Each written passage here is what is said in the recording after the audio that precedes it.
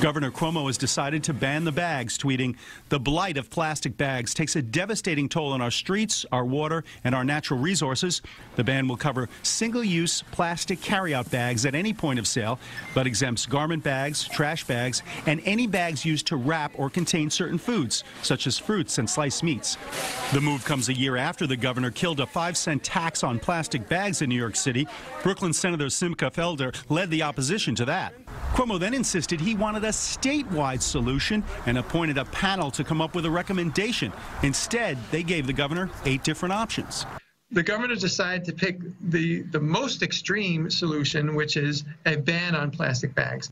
Cuomo may now have to face opposition from the plastic bag lobby, with supermarkets and fast food restaurants who would rather use the cheaper, sturdier plastic than paper and rather not force people to buy reusables. There is a constituency of people, and it's quite a large one, who does not want nanny state government. They don't want the state or the city or the town telling them what to do. Another concern for the governor, re-election. While he was making the ban the bag announcement, his Democratic opponent Cynthia Nixon was once again hammering him hard from the left, today leading a rally with environmental activists. Cuomo, you can't hide!